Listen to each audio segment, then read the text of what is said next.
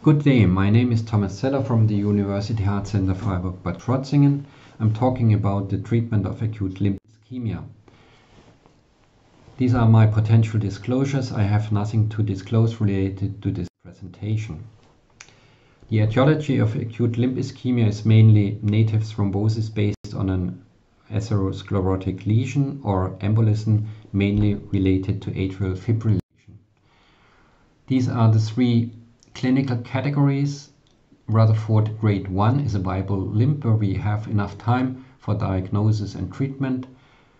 Grade 2A and B are indications for immediate revascularization, and grade 3 is an irreversible damaged limb where major amputation is the only treatment possibility. The latest guidelines released this year are coming from the European Society of Vascular Surgery. This is the treatment algorithm. It's generally recommended to apply heparin and oxygen before starting the diagnostic procedure. After that, we should use either CTA or duplex ultrasound in order to localize the occlusive area, and depending on the urgency of the clinical condition of the patient, we have to select the treatment. In case of revascularization, it's either open surgical revascularization or endovascular. These are the recommendations from 2011 released by the European Society of Cardiology.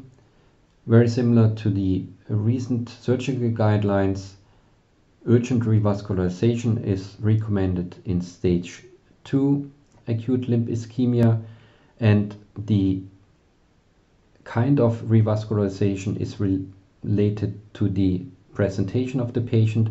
Surgery is more frequently recommended in stage 2B as long as a surgical suite is available immediately. Otherwise, endovascular is also indicated in this particular stage. What's the background of this recommendation? In most institutions, thrombolysis is still primary treatment modality, and thrombolysis needs time. If available, mechanical thrombectomy should be used because it's reducing overall the time to reperfusion. Important to note is that ultrasound should be used to guide arterial access in order to avoid bleeding complications during local lysis. Why local lysis? It has been shown that local lysis is as effective as surgical revascularization with regard to limb salvage. However, one study did show a higher one-year mortality rate for the surgical cohort. On the other hand, there was a higher recurrence rate after local lysis in the lysis cohort as compared to surgery.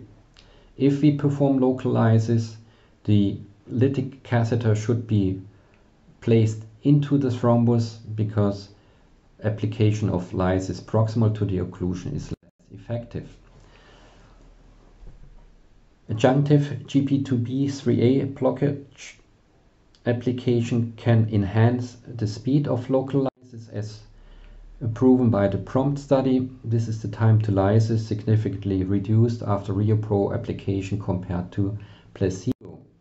In addition, the percentage of patients free from surgical revascularization or amputations had been higher as compared to placebo application. Ultrasound enhanced thrombolysis is very popular, mainly in the US. I don't believe in it. For me, it's voodoo. I have not seen any proof of concept so far. Surgery is mainly indicated by central occlusive disease, like here, a thrombus in the left common iliac artery. Mainly Fogarty thrombectomy is performed. If this is not successful, it can be a bypass surgery as alternative. In this particular case, a big thrombus could be removed simply by a Fogarty maneuver from this common iliac artery. This is a case example for an endovascular procedure, a bilateral thrombotic occlusion of the femoral bifurcation. I did use an H-French Rodrack system, which is the most powerful mechanical thrombectomy device to date. I started on the right side treating the SFA and the deep femoral artery. However, due to the high degree of organization of the thrombus, I was not able to remove the entire thrombus. Therefore, I decided also to use directional atherectomy followed by kissing balloon angioplasty in order to establish flow.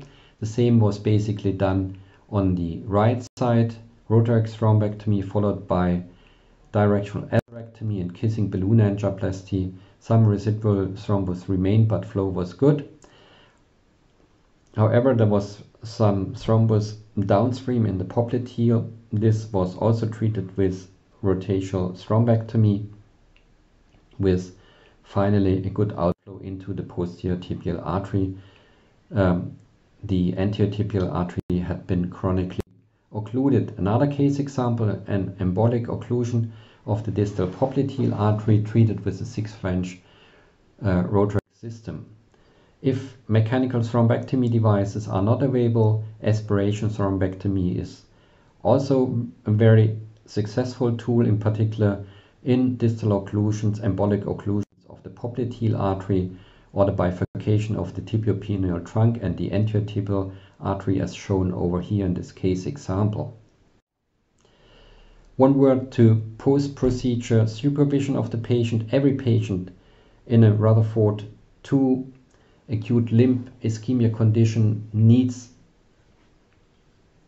intensive care supervision post-procedure because of the risk of the development of a compartment syndrome. This is common sense, and if a compartment syndrome develops, it's an indication for an emergent 4-compartment fasciotomy, and if fasciotomy is indicated, it should be done immediately.